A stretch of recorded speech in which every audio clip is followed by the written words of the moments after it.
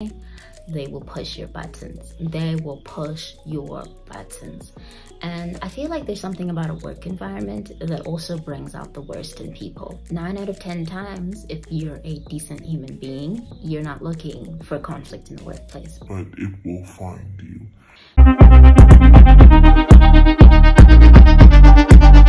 Hey YouTube friends, it's Linda Gusha here. Welcome back to my YouTube channel.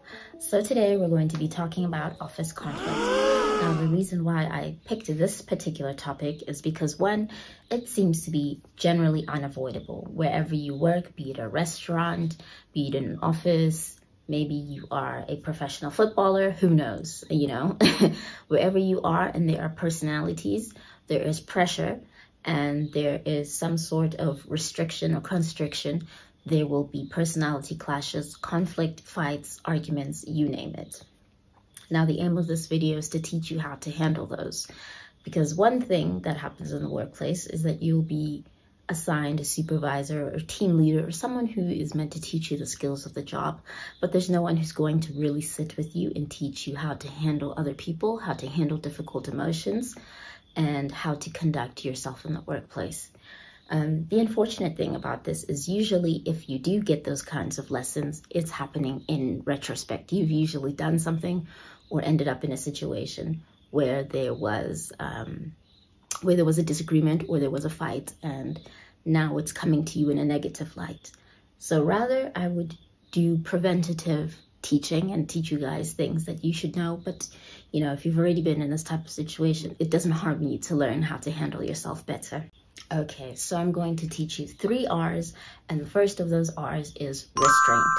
As soon as you feel provoked, that is your trigger to restrain yourself. I know this might not come naturally to you, so it takes a bit of practice. Don't beat yourself up for not being able to do this right away. It's taken me some time to learn because I am a very talkative person, as you can tell, and I've had to teach myself this quite a bit. Still not perfect, but I'm definitely proud of where I am today. And that is to say that in the act of restraining yourself, you do one of a couple of things.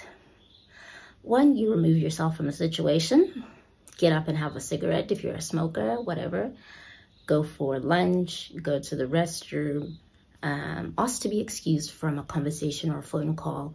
You can just pretend there's an emergency if you can feel that no, you are about to get agitated or you're about to be taken out of character, as they say. The wonderful thing about restraint is that, one, you're not ignoring the person, so you will get back to them. Because one thing, ignoring someone in the workplace is definitely an offense for a lot of people and for a lot of workplaces, because you need to give that person feedback, or you also need to let them know that, hey, I didn't like the way you spoke to me. So restraint is not to say that you're becoming a mat they can walk over. It's to say that you're going to take time out. Now, the reason why, you know, we can't snap back and be quick-witted in the workplace is because, one, there are other people around us and they are important. We need to respect them as well. Having a fight in the middle of a conference room or something, you know, you are disregarding and disrespecting the other people around you because they're also trying to work and you need to respect their space. You're not in your own home or in your backyard. 2, sometimes things are taken out of context or a person speaks out of turn. When you restrain yourself, you allow for that moment to dissolve and for that person to think about what they said to you.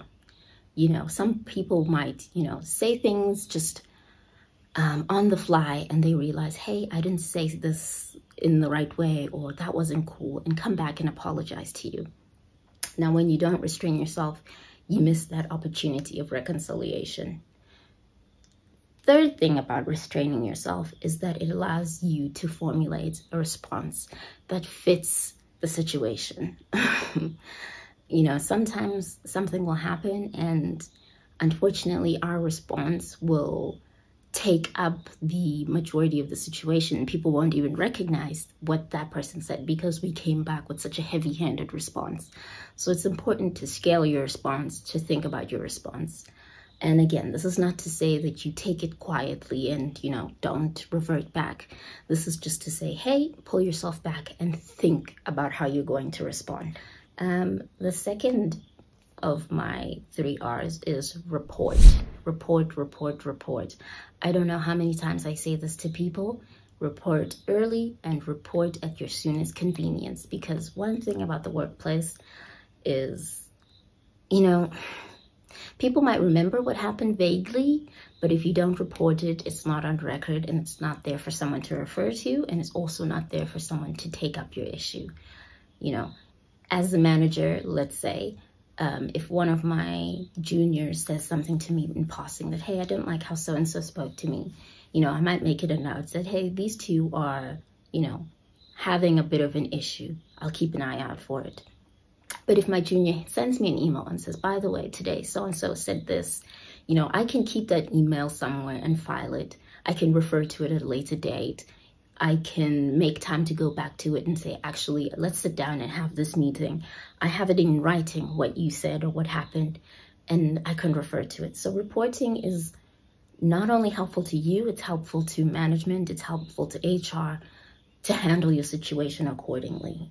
Some people don't want to report because they're afraid of being seen as a snitch or whatever.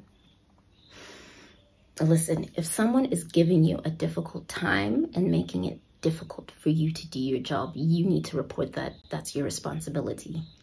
You were hired for a specific reason, and if someone's behavior, attitude, treatment towards you is now impeding on your ability to do your job, you have the right to report that. Don't feel bad about it. If someone is genuinely being malicious, then you don't have to feel bad about it. And if someone is perhaps not aware of the fact that they're treating you this way, it helps to report it. And then it gets brought up and brought to their attention. So either way, your situation becomes resolved, or it gets the attention it deserves. And sometimes you will find that maybe reporting to your direct manager doesn't yield the results that you are looking for. I would say try them anyways. Just run it past their desk so they don't feel blindsided. And if they don't take the attention or give it the time that you need, don't be afraid to speak to someone else in the company. And I mean that, like, don't go straight to the CEO, because, you know, that can be inappropriate. But there are other managers, there are other platforms where you can speak to someone, maybe not even on an official, on the record basis, but to gain perspective or advice from a senior. And I have to say, sometimes they're just toxic teams. But usually in a workplace full of people, there are 1 or 2 gems that you can trust and you can get decent advice from. Last but not least, my 3rd R is remove.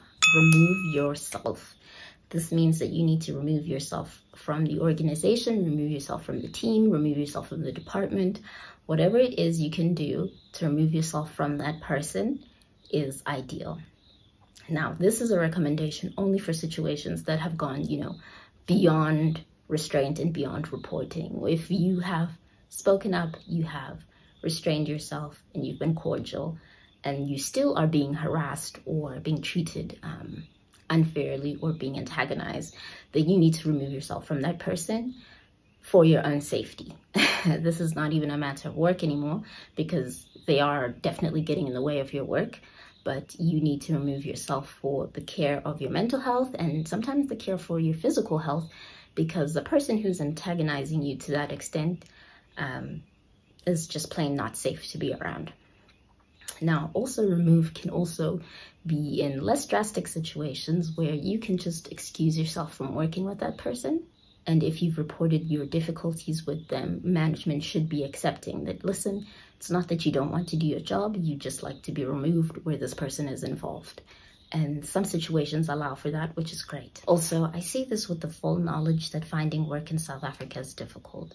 So removing yourself might take the form of formulating an exit plan, working on your CV, sending out your CV. It might not be immediate, but as long as you're working on a way to get out of that situation, that is great. So those are my 3 R's of how to handle workplace conflict. Of course, these are quite widely scoped. For more specific issues, more specific questions, you can always pop me an email and I'm happy to assist. All in all, your colleagues don't have to be your friends, but they do need to respect you as a colleague. They do need to respect you as a human being and as an equal in the company. Although you might have different positions, you are still in the same company, and they need to respect the fact that you're on the same team, you're pushing the same product. Them being in opposition with you doesn't help anyone.